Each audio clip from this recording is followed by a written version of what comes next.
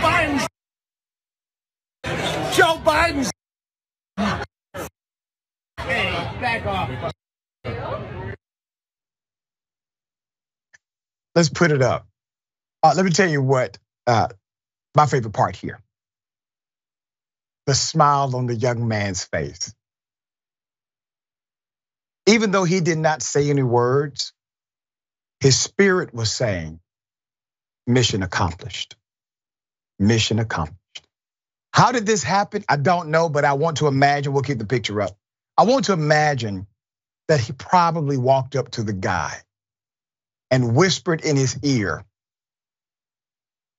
I have a soul and I love people. And that's what started it. That's just my conclusion. I have no evidence of that. Mayor, the man is at, all right, according to the Post, they are at a saloon, all right, Red Spur Saloon, Scottsdale, Arizona. That's according to the Post. They're at a saloon. You go there, you're supposed to get wasted and have a good time, right? He's upset and screaming, F Biden, F Biden. The security has to kick him back in the club. This is insane. Thoughts here?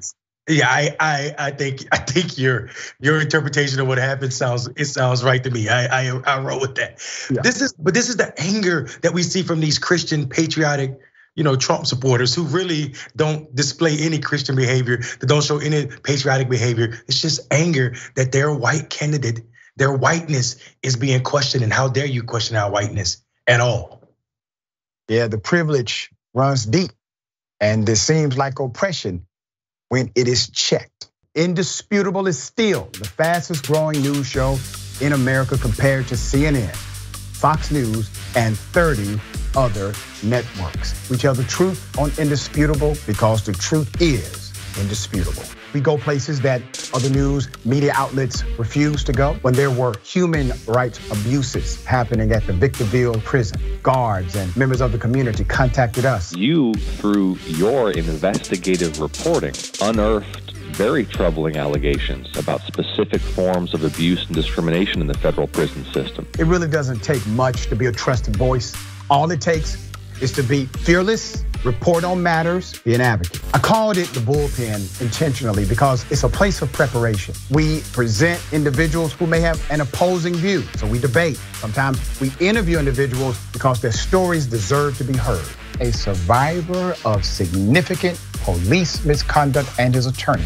We covered this story earlier and to remind you of the horror of one man being shot at damn near 100 times by the police. We take time on this show to showcase the temper tantrums of Karens in the wild. We do this not because we want to see people's emotional outbursts in public, but because these incidents are emblematic of a bigger societal issue taking place across the nation, and it has to be checked. My friend, my big homie, attorney at law, Benjamin Crump. I just want to thank you, man. When educated, articulate brothers like yourself speak truth to power, it makes a great difference in changing the landscape in America. Listen, no matter what you do, don't allow the politics of ideology to evaporate the soul that still exists inside of you. They don't stop, I don't stop. Racism won't stop, I won't stop. Systemic bias won't stop, I won't stop. People still need health care, so I won't stop. People still need criminal justice systems reform, so I won't stop. You won't stop either.